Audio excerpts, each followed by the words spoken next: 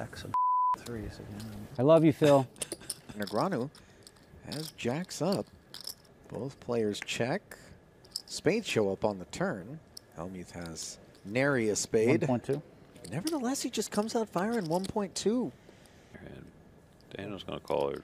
Can't always be afraid of monsters under the bed when the flush shows up. And the fourth spade on the river actually is cause for comfort if we are Negreanu with these jacks up.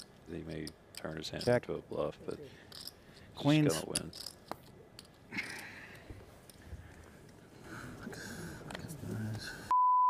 Jacks and threes again. It doesn't matter, Daniel. You hit all these hands, you're going to be drawn dead for 8 million in 5 minutes. So I already know this. So. You're not a patient guy. So. I don't think that's fair. I love you, Phil.